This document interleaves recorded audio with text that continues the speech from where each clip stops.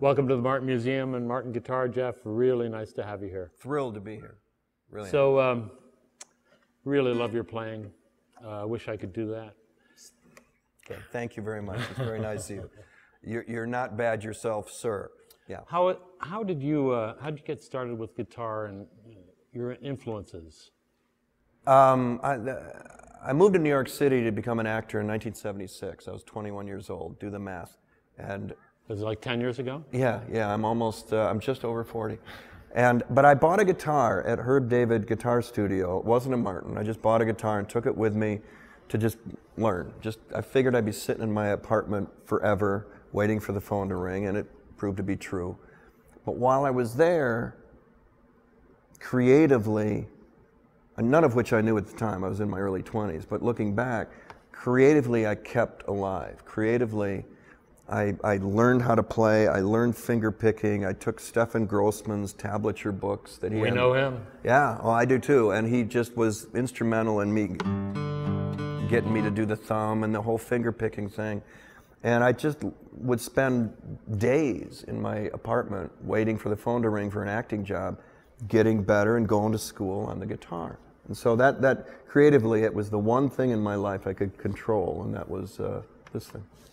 So what about influences? I hear all types of different things in your music. The first concert I ever went to, and I was still in high school, my parents drove me and my friends because 15 I guess, it was Arlo Guthrie at the Masonic Temple in Detroit. And I loved he had an acoustic, he told stories. I mean, Arlo is so funny. He's the wit and the wisdom and that whole, I just loved it. And then, I mean, there were, it was Led Zeppelin, it was Elton John and all of that, but then it was Stevie Goodman. Oh, yeah. Then it was John Prine. And I just kept paying attention to guys like that. And then I saw Stevie Goodman at the Bottom Line in New York City, late 70s, early 80s. City of New Orleans. Yeah, but he played it. Yeah. He strummed it. I mean, you could hear the train. But he was up there with just his guitar. No band, nothing. Sold out, and he held them. And the energy and that whole kind of the craft, Arlo does this too on occasion, the craft of walking out there with nobody else. Right. And holding them for 90 minutes and making them think that they had a full evening and they weren't bored and all that stuff. Well, your skills as an actor must bring a tremendous amount to your musicianship, do you think?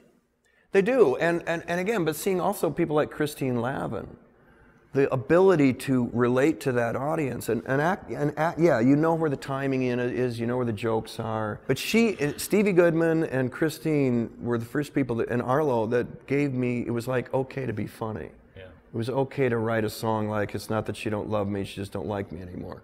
And not have to feel like you're trying to write for, Billboard charts or anything. So it was. I gravitated towards those people that made you feel like they had just come to your living room and were sitting on your couch and we're told to entertain you for an hour and a half.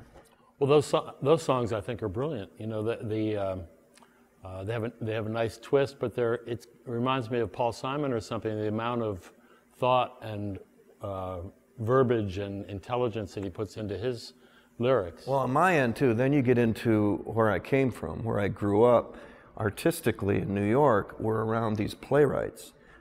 That's their business, is words. Words are that's how they make their living. And that bled into songwriting. But playwrights like Lanford Wilson, who went on to win a Pulitzer Prize. And then I'm doing movies. You got Jim Brooks on Terms of Endearment and the way he would slave over 2 or 3 lines. And then Woody Allen in The Purple Rose of Cairo. Woody would come in and we'd do 2 or 3 takes and then he would rewrite it. And I was always fascinated with why is he changing it? What did he change it to? And why did he do that? That whole writing process. So the care for words, and that bleeds right into songwriting because you have to be so much more efficient and you have less and you really have to find ways to say a lot in just one line. The 3 songs that you played, the last one was Grandfather's Hat. What were the first 2? First one was When My Fingers Find Your Strings. It's that, song that everybody writes for their guitar. But so that's a perfect guitar song. It is, and it's a love letter to this thing. It becomes your best friend. The second song was. Second song was a song called "It's Not That You Don't Love Me, You Just Don't Like Me Anymore." It's that anyone who's ever been in a relationship and she turns to you and go, and she says it, and then let the repair work begin.